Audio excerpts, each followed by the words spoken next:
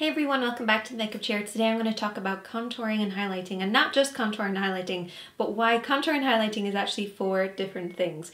We just think of it as 2, contour, highlight, but it's actually 4 different things. We've got our contour, bronzer, highlight, and highlighting. There are 4 different things. They make a massive difference once you know this technique, and I promise you, your technique is going to look flawless and polished and professional. Whether you're doing this on yourself or you're doing it on a client, you need to know these 4 things. So let's get started. So why do we have 4 different parts? Well, contour is basically a shadowing effect. So the contour is the natural bone structure of your face, only maybe more emphasized. This is a great way to add a little bit more shape to your face, bring out the structure, bring out kind of a 3D effect rather than looking flat in an image or on camera. But then your bronzer is actually there for creating a little bit more softer shape. So it's not as harsh and defined with the shadow, it's a little softer. And where you apply them is very different as well, even though it's kind of the same thing. That's the tricky thing about bronzers and contours, is they do seem very, very similar. The easiest way to remember this is your bronzer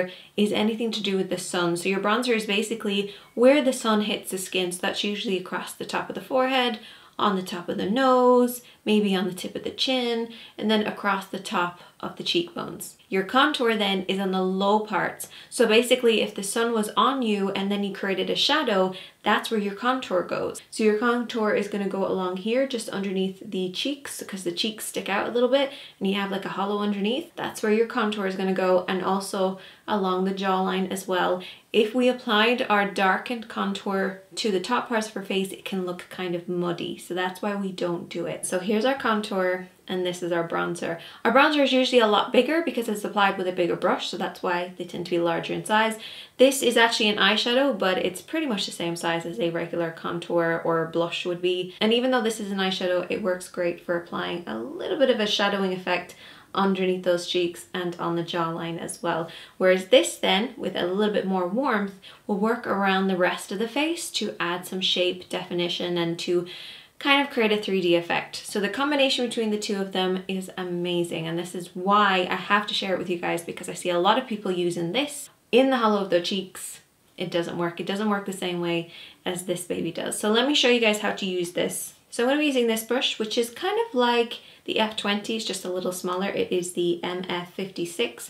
And what I want to do is I'm going to roll one side into the contour just like that. So we get a very small amount, that's all you need.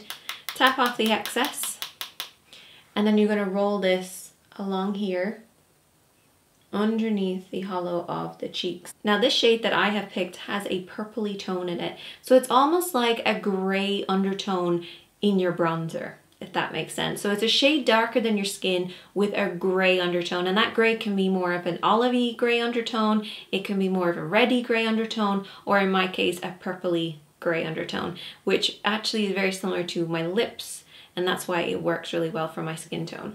So once I've applied that, I then buff it up very slightly just to blend it out. I also apply it along my jawline just to kind of sharpen up this area too, so we have more of a sweeping jawline. Keep it really, really close to the edge of the face. Now what we don't want to do is just leave it like this, because we do add a little bit of warmth, especially when you're going that cool. So then I take my bronzer shade and a larger brush this time. So this is the MF47, and I just take a little bit of this and then go in with a bit of that on the back of your hand. And that'll just cool it down ever so slightly so it won't be too warm, but also this would be too cool to apply onto the forehead because it looks very, very muddy. And we want to start around the hairline, and this is just going to add a little bit more structure to the face, so we're not just very flat looking. Particularly if you're wearing a full coverage foundation, you can end up looking quite flat. So this is just a great way to add a bit of definition. See the definition it's added to just this side of the face. So you're going to do the little sweep of the 1, 2, 3, just like that. So now that we have our bronzing and our contour done, it is time to move on to highlighter. So I'm really pale, so I actually use a white highlighter. It's anything basically that's 1 shade lighter than your skin with a matte finish. And what you want to do with this is sort of a brightening technique. So brightening up underneath the eyes, you can bake with this as well. For any areas where you want a matte finish, but have a lighter color. That's what your highlighting powder does. Then you also have your highlighter. So a highlighter is anything with a little bit of shimmer, which we're always a big fan of. I wonder if it'll ever go out of fashion. I'm not sure it will. But this is great for just catching the light ever so slightly, maybe across the cheeks, the lip, certain areas of the face. So that's what this is. These are exactly the same color, but one has a shimmer, so one has like a glittery kind of glowy finish, metallic-y sort of finish, and one is completely matte. And I apply them in different ways as well. So we're going to start off with the matte shade. So I'm going to be using this brush, which is the MF35. It's an angled brush. And what I like about this is it's very similar to the one that we use for contouring, but it has an angle. So it sort of hugs the jawline, hugs the cheeks. This will give you a great effect. And I apply this just under where we have applied our contour to give us a sharper effect. So I just pounce this on the skin. And I also do a little bit on my chin, top of the lip, center of the forehead, and also then underneath my eyes and alongside the nose as well. So when I apply it alongside the nose and then bring it underneath the eyes and along the cheeks, it kind of makes your nose look thinner because it blends your nose in with your cheeks, if that makes sense. So I apply it quite heavily. I kind of stipple it on with a lot on the brush, and I barely touch the skin, so it's sort of just landing on the skin. See how different that looks now? It's just a little lighter than my foundation, so it adds more dimension. Just the same way as your contour shade with its slightly darker tone can add more dimension, so can a lighter shade as well. Because I have dry skin, I don't tend to bake for very long. I brush this off quite quickly, so it's been on for like a minute or so, and I just buff that off then. And then you are good to go. And now we're going to move on to the highlighter shade. So the highlighter shade has a little bit of shimmer in it. I'm going to be using this type of a brush, which is just a soft fluffy brush. This is also in the marble set. And I'm just going to apply this shade on the high points of the skin. So basically where the sun would hit it so that you catch that light. It's all about catching the light. And when it comes to picking out your highlighter, you want to make sure that it works with your skin tone. You should never be able to see it unless the sun is on it. That's the rule. So if you have a highlighter that's a little bit too warm for you and it's a little bit too dark for your skin tone, it doesn't work as a highlighter. Whereas this shade catches the light beautifully, and when I'm looking straight on, you can't see it. So it's only when the light is on it that you can see it. And it's not just the tops of the cheeks that I like to do.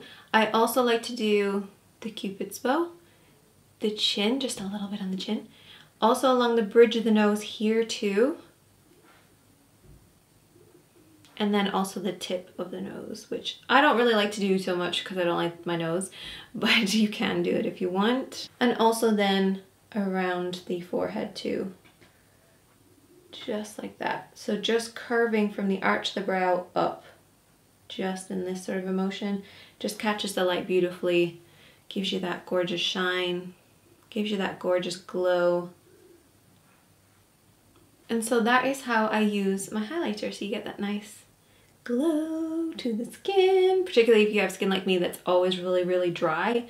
Don't judge my skin today. I need to have a little bit of a facial tonight, but usually it looks a little bit better than this. But the highlighter camouflages everything because it bounces the light away and you can get away with slightly drier skin, which is awesome. So that is the finished look. I finished off with my red lipstick.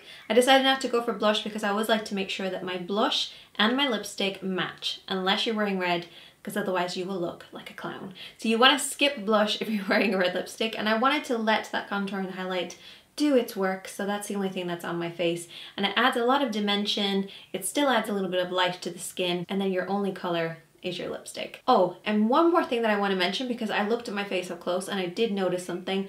Make sure that highlighter isn't coming out too far. You have the tendency to kind of over apply your highlighter, which is awesome, work away. Just make sure it doesn't come up to that hairline. That hairline has to remain either the same color as your foundation or that bronzy tone, and keep that highlighter curved around the eye instead. It'll make a massive difference. So I hope you guys enjoyed this. Definitely check out the other videos on the screen.